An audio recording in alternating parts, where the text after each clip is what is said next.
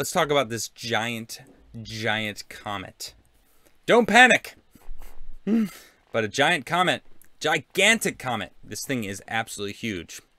While scanning older data from a telescopic survey of the sky, astronomers discovered a very interesting object. It's called 2014 UN 271. It's a giant chunk of ice and rock that normally spends its time far out past Neptune. But it's now heading into the solar system and will get as close to the sun as Saturn over the next 10 years. To be clear, a lot of new comets we find dipped pretty close to the sun after spending millennia out there in the black, but this one is different for quite a few reasons. One is how ridiculously elongated its orbit is. It goes from about 1.6 billion kilometers around the sun, just outside Saturn's orbit, to a mind-numbing 2 trillion kilometers out. That's a fifth of a light year. From the distance of the sun's gravity is so weak, a whisper could push this thing into interstellar space. Another is its size. A big comet might be 50 kilometers wide, the size of the famous Hale-Bopp comet, which visited the inner solar system in the 1990s. I remember that, actually. This one may be, and I'm still reeling from this, a staggering 200 kilometers wide. 200. This thing is huge. And here is an image of its very elongated orbit. Let's see. 2014 UN 271 was found in data from a dark energy survey, an enormous project to map out 1/8 of the entire sky over several years. The main mission of the survey is to map out hundreds of millions of galaxies and thousands of supernovae to understand better the shape, size, and expansion of the universe. However, it can see some things significantly closer to home, like solar system bodies. These move very slowly from one night to the next, and software can be written to look at these images taken at different times to search for moving objects. The first known image of 2014 UN 271 was in 2014, aptly named, so it was back named to that date.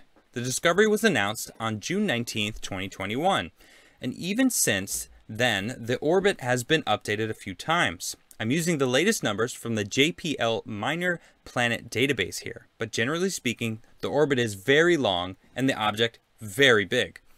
Pedro Bernardinelli, one of the astronomers on the team, posted this image of it, combining of several images taken over the years. Let's take a peek at this. And look at that beauty of a picture. The object showed no coma in any of the 5-band DES images between 2014 and 2018, when it moved from 29 to 23 AU. The residuals of the scene modeling photometry of the objects shows consistency with noise, both in each image and in a stack of all 30-something images we have. I guess it's just a bunch of data there. Where was I? Okay, so UN 271 is what we call a trans-Neptunian object, or TNO. This is a class of objects that orbit the sun out past Neptune, and come in a variety of shapes, sizes, orbits, and so on. Some are quite big. Pluto is technically the largest we know of, at about 2,400 kilometers wide, the distance from Denver to Washington, D.C. Many found are in the 100 to 1,000 kilometers range. But these objects are far away. We've only found a handful of trillions of them that are out there. And this is more from its elongated orbit, just more pulled back, I guess. Let's see. UN 271 spends most of its 600,000 year or so orbit hundreds of billions of kilometers around the sun. And the only reason it is found at all is because it's only about 3 billion kilometers away from us right now, roughly the distance of Neptune from the sun. That's how its size was found as well. For a given brightness we see at Earth, a shiny object is smaller and darker one bigger. If we assume it reflects 4% of the sunlight hitting it, reasonable since it's a decent average of for TNOs, it's 200 kilometers wide. but it might be darker and bigger or more reflective and smaller. We'll know more and we'll know better in the next few years. We don't know what this object is made of exactly, but given what we know of TNOs, it's likely a mix of water ice and rock, plus other frozen things like carbon dioxide, methane, nitrogen, and the like.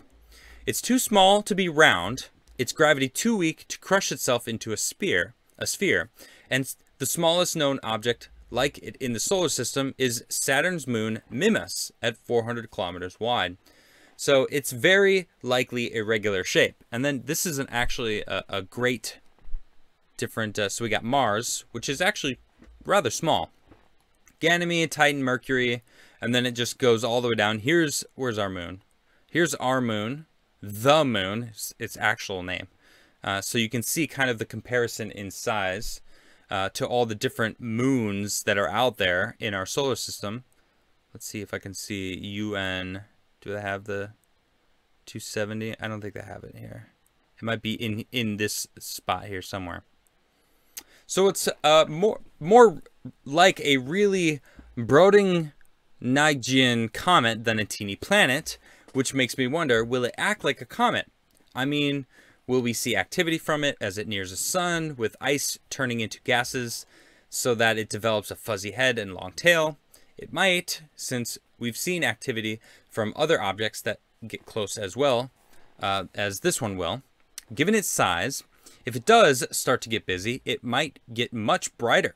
Without activity, it should get to about a magnitude of 18 at closest approach, which is still 1/100,000th as bright as the faintest star you can see by eye.